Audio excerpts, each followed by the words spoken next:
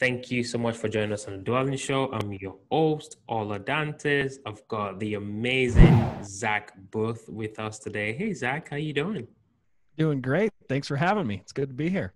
No, my absolute pleasure. You have a fascinating story, starting in, window cleaning. You have a window cleaning business. Now you're crushing in real estate, wholesaling. So can you just kind of tell our listeners a little bit more about, who you are, kind of what you've been doing and what you've been doing lately, actually? Yeah, so I'm a real estate investor. I'm based here in Utah. We're currently opening another market as well. But I got into real estate because I was a little burnt out from washing windows, right? My shoulder was popping. I was having issues with my rotator cuff. It was a business I started when I was 17. It was great. It provided for my family. I had done it for nearly a decade. And but I was risking my life a lot of the times. Literally, I was doing crazy stuff. I got a notification just the other day. I'm up on this flagpole, clear up in the air. I climbed this flagpole to feed the rope through the pulley system for a measly $50, right? And I posted on Facebook as a joke, like, "Hey, I hope my mom doesn't see this." And I look back now, and it's like, "What were you doing?" You know. And it's just it's funny, but it's not. It was so painful. I was like I said, I was doing okay. I ended up on the History Channel because of washing windows. One of my YouTube videos went viral. I have like 8 million views on one of them, and like I did well for a window cleaner, but I was burnt out, right? I was living paycheck to paycheck. I had some debt, and I wanted something different. I wasn't fulfilled. It was just it was tough. And maybe a lot of people have been there, like they're in a business they hate, or they're doing something they're just not excited about. And that's kind of where I was. And so that's what pushed me into real estate in the first place. Wow. So push you it did. And, kind of just tell us a little bit of how you got started. Like, what did you actually do from kind of feeling, the pain in your hands, just thinking, well, I can't really keep doing this. What was that first thing that you did? Yeah, so I didn't really have any wealthy family. I grew up pretty freaking poor, like um I didn't have the resources. I don't have a rich uncle. I didn't know much about anything. So I did what most people have to do, which is YouTube and podcasts. And while I was washing windows, I have my headphones in. I'm just listening. I'm trying to just find something. And I learned about a mentor that taught people how to do creative real estate deals, no money out of pocket, things like wholesaling, what I do now. And I paid that first mentor $10,000. And I spent thousands more on marketing, and I never got a lead. Never even got a lead, not a motivated seller, not a single lead. And I was so discouraged. I was so angry. And I remember like calling the mentor, I want my money back. He wouldn't give me my money back. And I just felt like all gurus were these snakes, felt like all these guys out there were just con artists. And I was just so frustrated. I felt like, man, they're just in it to make money and about their egos. And it was really, really discouraging. So I actually gave up for a couple of years. But then I found another mentor that I trust. I continue to listen to books here and there, but I kind of like lost faith, especially because I put most of that $10,000 on a credit card. I had to pay it off. My wife trusted me. It was so frustrating. And I found another mentor, and I paid $9,000 for the next mentor. I took another leap of faith, but within a month and a half, I did my first deal. So this mentor knew what he was talking about. Still love him to death. Tom Kroll, great friend of mine now. And but I still struggle to have real success, right? I told myself at that point, I'm going to walk away from window cleaner. I'm going to make this happen. Like this is my goal. This is what I want to accomplish. But my main problem, my main struggle, and this is probably 99% of the people trying to get into this business, is how do I consistently find properties, discounted properties, off-market properties, so I can negotiate the price, or I can negotiate the terms of the purchase, whether it's a seller finance deal or whatever it is. But if you can't first find deals, you can't be in business. Like you have no business if you have no leads, right? And so I started like dabbling and trying to figure out different ways to find discounted properties. Before And you go on, Zach, you mentioned something that yeah. is super important, and I want to touch on that before you. So hold that thought for a second. So Yeah. you paid 10 grand. This mentor basically didn't really had value. Then you kind of said, "Hey, I'm gonna give up," but then you came back, right?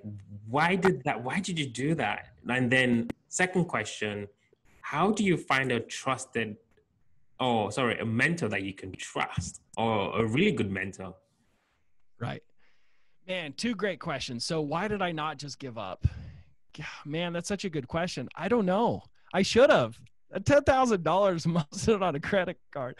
Like maybe I was just glutton for punishment. I don't know. Like I wanted it so bad though. Right? I mean, I'm just like who doesn't laughing in the want to background here. yeah, right? Like who doesn't want a better life for their family? Who doesn't want financial freedom? Who doesn't want to be able to wake up and know that you're doing everything you can for your family? Like I remember when my son was born and it was the most beautiful day of my life. But I remember most of the time I was stressed about how I was going to pay for the medical bills. It doesn't have to be that way. It shouldn't be that way. Right? And it was up to me to change it. It wasn't up to the government. It wasn't up to anybody else but me. Right. And I think that my love for my family, my love for my children, my desire to provide the best life I could kept me going, kept me looking, kept me researching. And I found someone that I trusted. And so that leads into the next question, right? How do you find someone that you can trust? Well, I think a lot of the times is what is their story, right? Can you relate to what they've gone through? Can you relate to what you're doing? I think there's a lot of mentors out there that teach a lot of fluff, right? They teach a lot of stuff and it's very scattered information, and they throw so much information at their students that they're overwhelmed and they don't even know where to start because they don't give them a starting point. So what I would say to you, if you are new to real estate investing, if you've never done a deal and you're trying to get into wholesaling or fix and flip or buy and hold investing, whatever you're trying to do, you have to find a mentor that specializes in teaching how to find off-market discounted properties, right? Like that is their main focus for you as a student. Because if their goal is to get you leads, then they're going to help you get properties. And so I'm sure some people are like, okay, well, who's a great mentor? Who can I go to? This isn't necessarily why I'm here. I'm here to add value, but I do coach. I do help people find off-market discounted properties. I have students all across the nation that are crushing it, right? That are finding discounted properties. That's what I focus on. So, I'm sure in the show notes here, there's going to be links to my social media and so forth. You guys can follow me and ask me any questions. I'm all about just adding value. But yeah, I would find someone that you trust, that you like their story, you can relate to who they are as a person, right? And you can smell the bull crap, right? Right. Well, I mean, you see people and you hear their story, you hear them talking about themselves, and it's all about their ego, right? It's all about their need to feel significant and their need to like show off what they've accomplished instead of like, hey, I'm a coach because I believe in giving back. I'm a coach because I want to get that person success. That's my mission. Right. Yeah. That's probably how I'd answer that question. Kind of long-winded. Hopefully that gives some direction to people. No, I think that's absolutely fantastic. I think in that generation where, I always say this all the time, but like social media, everybody just wants to show. But, what about those days where you actually put in the hours and work hard? What about the days that you get kicked in the face because you just lost 10 grand on a mentor that didn't work and then you went right back in, after you were kind of, taken aback? What about those days? That's not a postable, bit of your life on social media. Nobody's going to like that, but, when you now have the success, people think, oh, wow, this guy's just lucky, but it really does that consistency and that effort to get you there. So I appreciate you sharing that. So you got to tell us, yeah, sorry, go on. No, you just said something that made me think that, people want to see the authentic side of these people, right? Instead of just their Lambos and their fancy houses, which is just silly, right? So I was actually, this happened a little while ago. But I was up late one night and I was like, how can I show people that I care? How can I show people that I'm trying to truly help them? Like, And then how do I help them? How do I inspire them to take action through the hard times? How do I get them to take their hard-earned money and spend it on marketing? Like, how do I get these people to get results? Like, that's what I was thinking. And it was like 2 a.m. I couldn't sleep, and I have my notepad and I'm writing things down. Right. And I had this idea. So I'm actually going to do this. It's lined up to go this January. I was supposed to go last January, but COVID hit, the earthquake here in Utah hit, shut down our airports. Like, it was a nightmare. And I was like, I'm not going to go because I don't know what the health risks are for my family. So I never did this, but I'm going this January. So what I'm going to do is I'm going to take $1,000 and I'm going to turn it into $40,000 in 40 days. And I'm going to document the whole thing, and I'm going to put it on YouTube, so people can see exactly what it takes to go from nothing in a whole new market with no experience in that market and turning it into a year's salary in just 40 days doing what I teach. And so that's going to be all on my YouTube channel. So I'm constantly thinking, like, how can I help these people? So yes, I will be documenting what it takes, the hours, the frustration, the struggles. That's all going to be available to you guys. Yeah, definitely. So now you got to give us some of the secret sauce, at least some. How do you find this off-market discounted properties? If I'm a listener and I'm like, oh my God, dude, just tell me, or like I'm on the edge of my seat. Right. Well, let's talk about the psychology, right? So when I first heard that people would sell their house at 50 cents on the dollar, I was like, bull, right? I was like, no way, that doesn't exist. Why would anyone sell their house for 50 cents on the dollar? And I learned this from my second mentor. He said that wholesaling is like having a pawn shop, but a pawn shop for houses. So people, they sell things to us pawn shop, not for any other reason than the convenience factor. They know that pawn shop's going to turn around and make money on their stuff, right? And there is a handful of people, actually much more than a handful. There is a lot of people every single market that love the idea of convenience when selling their house. And so people all the time trade convenience for price, right? And so now the question is, how do you find those people that want convenience for price? Well, someone that has a property that it's a thorn in their side, right? That they want convenience, like they've got a sibling, let's say they inherit the property and they have a brother that's also a beneficiary, but he's a druggie. He's been living in the house freeloading off mom and dad for the last 10 years. He's living there. He's going to have to deal with evicting him to be able to sell it. The house has meth. It has all these problems, right? And more than anything, it's this emotional problem too that he doesn't want to deal with. So an investor comes along and says, I'll take care of this thorn in your side. I'll get rid of it for you. I'll have you done in a matter of a few hours. You don't have to deal with eviction. You don't have to deal with any of these problems. I'll take care of it. And that person is so grateful to not have to deal with it anymore, right? You removed a thorn in your side. So when someone, so you got to find those people that the house is a thorn in their side. So one of the main things that happens if someone has a property that's a thorn in their side, they don't want to go fix the shingles that blew off. They don't want to go mow the lawn. They don't go fertilize. They don't pick the weeds. They don't fix the broken window. They put up a piece of plywood. They put tarps on the roof instead of shingles. They do the bare minimum with this property.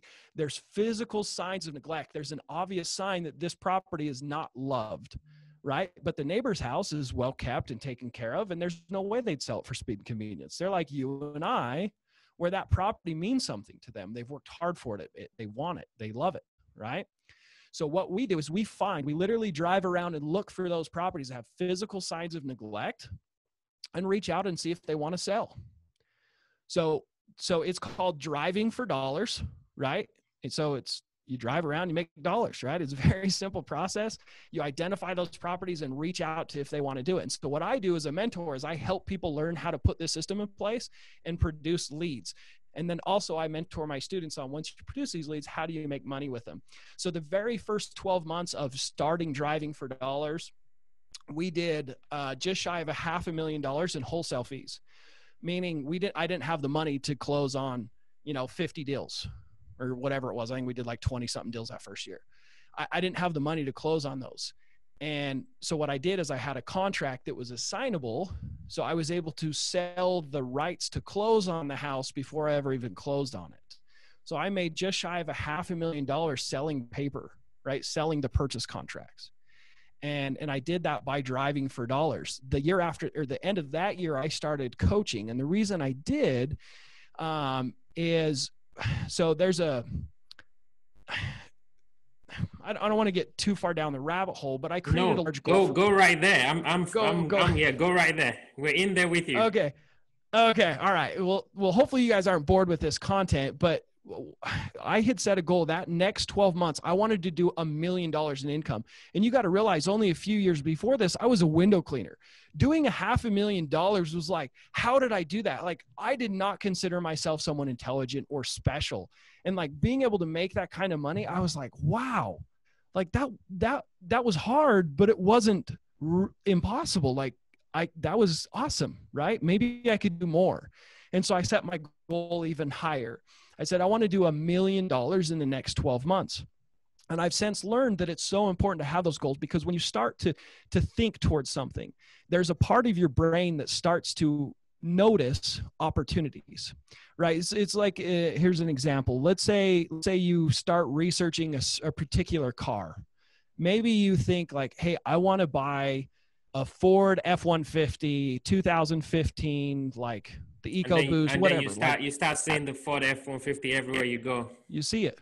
Right. And was that Ford F-150 not there the whole time? Was it not all around you? Yes, but you start to notice it because there's a part of your brain that says, hey, all of this information is filtered through that section of your brain. And that part of your brain will say, hey, subconscious, this is important to Zach's conscious brain. Let's push that. Let's have him notice that.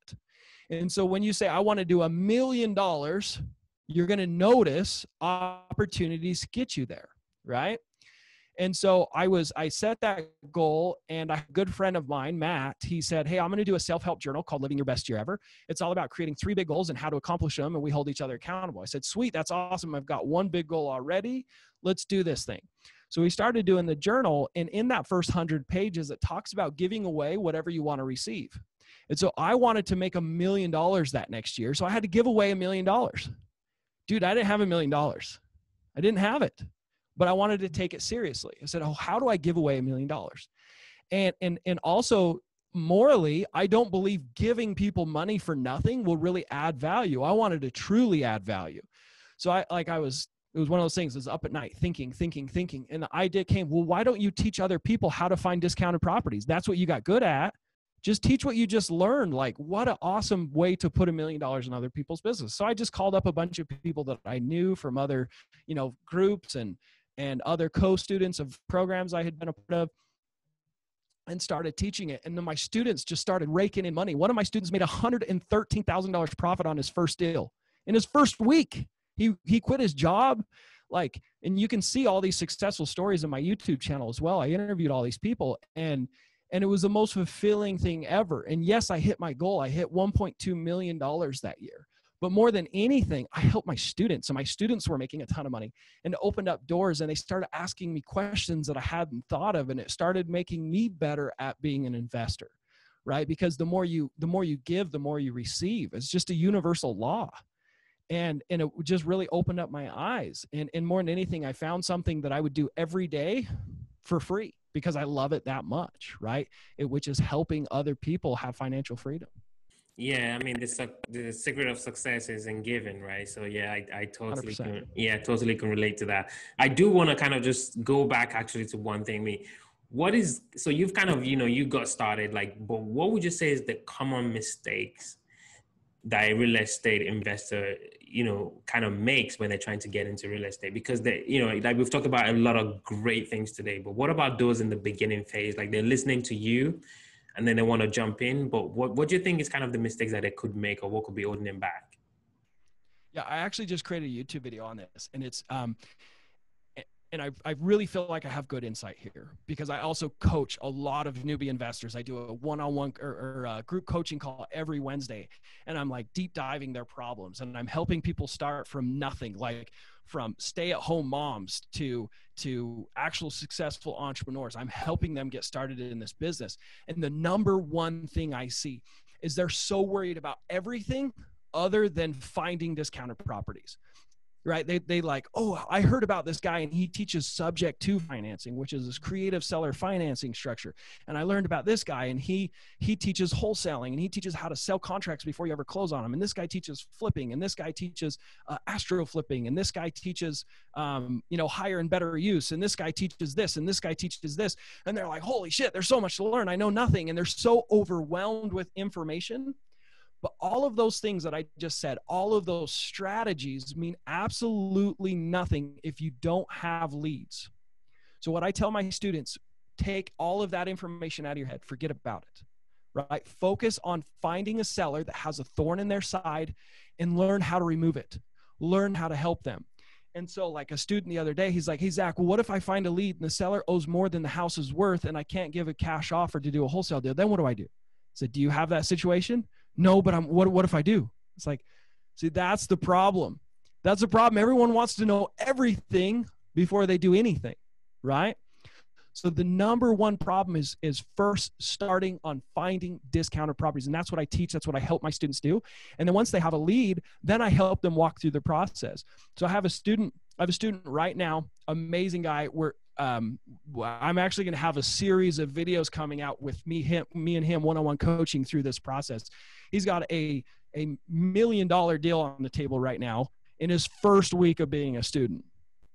So he found a lead and it was like this 30 acre development project by chance. Right. And he's like, what do I do with it? I was like, okay, well, you got the lead. Now let's figure out how to do developments. And then you get to learn developments, right?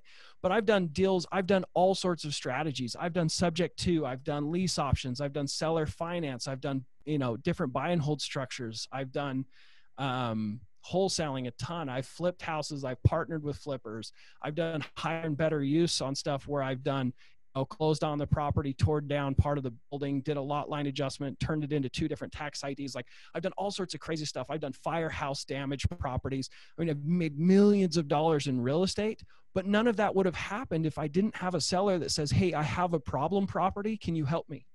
And then I had to learn how to solve the problem. And that's when you gain real experience and real knowledge is actually doing it. But and so instead of being focused on all of the things that you need to know once you find a deal, focus on finding the deal. That's it. I love it. That's the number one problem. I love it. That is such a good way to kind of go into the quick round. So we're definitely dwelling into the quick rounds. These are going to be quick questions, quick answers. You ready, sir? Yep. All right. First question. What makes you, Zach, unique? What is that differentiating factor that separates you from the next guy or from the next girl? I try and add value to everyone I come in contact with. I love it. Next question. What was the last book that you read? What was the one thing you picked up from that book? I am currently reading, last book. I read Tony Robbins' Unleash the Power Within. Man. Yeah, what are you reading now, actually? Great book, by the way. Yeah, I'm reading Crush It. Gary Vee. So yeah, Gary Vee, good book. And so I'm reading that for my coaching business. And the most recent gold nugget that I got that I actually shared on my team meeting this morning is he talks about like when someone starts a company, they think, well, I'm going to do organic mac and cheese, but that company becomes, organic cheese crackers, and organic comfort foods ultimately becomes the brand. And, I started off as a mentor teaching people how to find off-market discounted properties, teaching people how to get started in real estate investing. And I love it. And I'll continue to have that. But ultimately, I would love it to be, I want to help people be successful financially. I want people to not have the burdens financially that I had when I started, right? Like, I want you to have your kid and just enjoy the moment and not be struggling. So I love it. Final question. What do you do for fun? Oh, I spend so much time in the mountains. I love the Western United States because of the mountains. I'm always all over the mountains.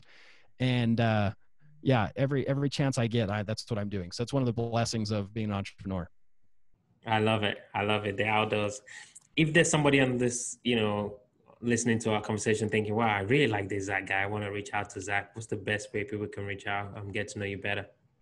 Yeah. So I have every platform possible, I think. So I'm on Instagram, Facebook, LinkedIn. You can follow me there. I assume you'll have that in your show notes, correct? Correct. Awesome. So they can follow me on those social media platforms. You can send me a private message through there if you want to jump on a call or talk to me. You can also follow my YouTube channel, which has a ton of value and content there. So yeah, just any social media platform. Awesome. Zack, you're a legend. Appreciate it. I really learned a ton myself. Thank you. Oh, thank you. I appreciate the opportunity to speak with you. It's been fun.